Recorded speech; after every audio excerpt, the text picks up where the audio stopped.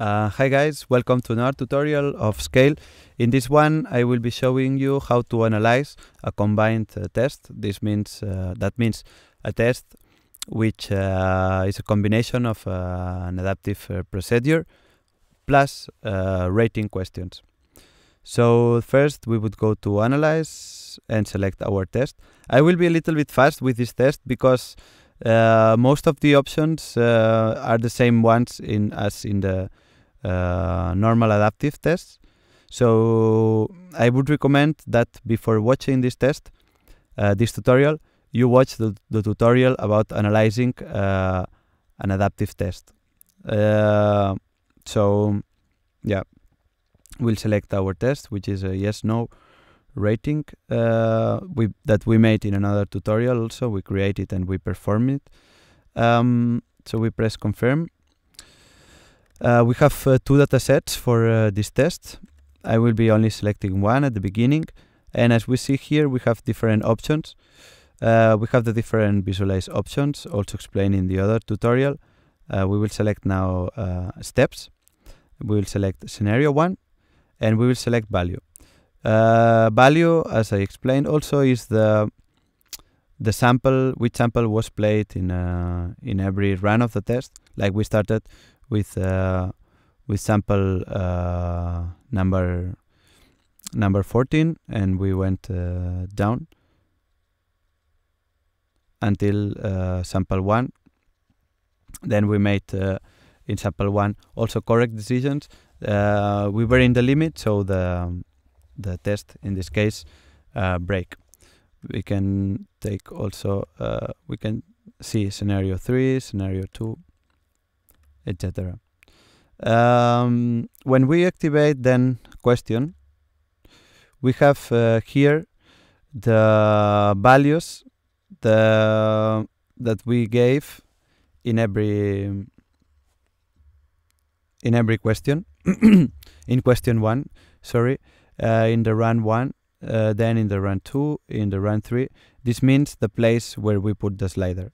If I take out value, as we see, we had in this question we selected 4 values, so it goes from 3 to 0.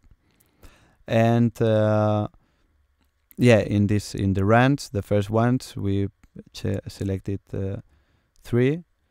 Here we can see also the labels of this question. So in in run 1, 2, 3, we were positive about our answer, and then not so sure.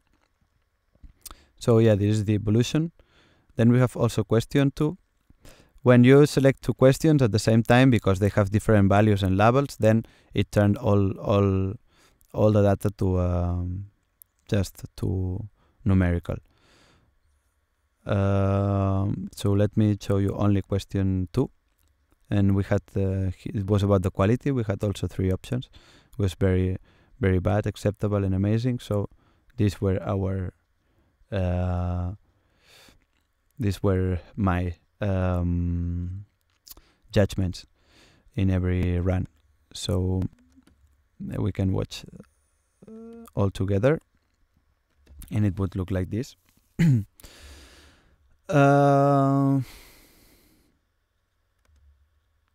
Yeah. In this case, because we are visualizing steps, we can only see one scenario at a time. You can check also what in the art tutorial what makes different these different options. We will change now to averages. So we take first value. We select single average, and we see that in scenario 1 the average ended being in this point. We take then scenario 2 and scenario 3. We make it like this, so we can see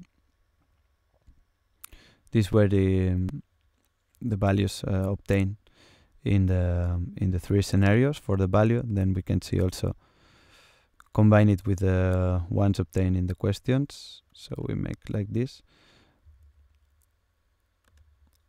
We have also the legend, and here it's like Question 1, it's a cross symbol, also smaller, and question 2 even smaller. And yeah, they look like this. We have different options like the single average and general averages.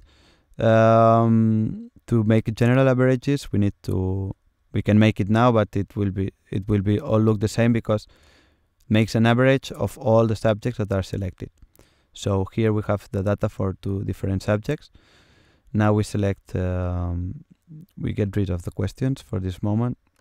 We select general averages, so it is the combination of the 2 values. Let me show you with combined. We see different values, and they are just averaged. And the same would happen with the questions.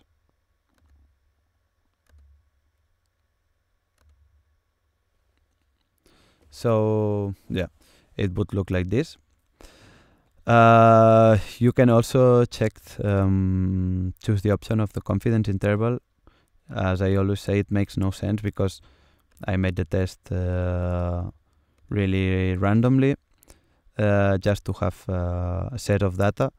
Also, I have only 2 values, then 2 different sets. Then it wouldn't make anyway big sense to make a confidence interval. But just to let you know that you have also this option. Let me get rid of this. Yeah, once you have all the data here, maybe what is more important then is that you can save it. So we can save it in a graphic like this, MATLAB Fig.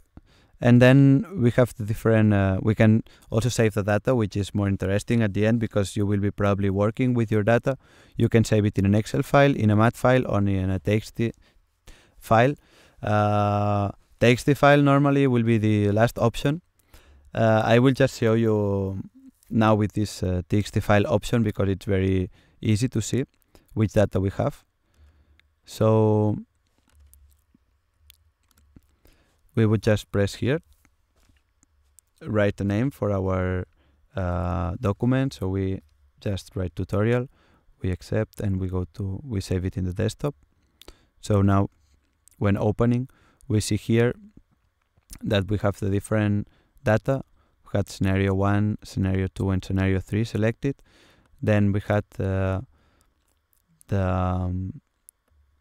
value from subject 1, then the values in question 1 from subject 1, and the same with subject 2. And we had also selected, we have selected, I think, question 2, 1 and 2 combined. So as you see here in the legend, we have here the average obtained, the general average obtained in question 1 and the general average obtained in question 2. And these are the numbers. This would be, for example, 1.9, and this would be 0.85. It's not very nice in a text file, as I already said, but if you import it to MATLAB or to a math file or to an Excel table, you don't have these problems. Thank you. Yeah, that's all. Thank you for watching the tutorial, and you can watch other tutorials of Scale if you want to have more information about it. So thank you, and bye bye.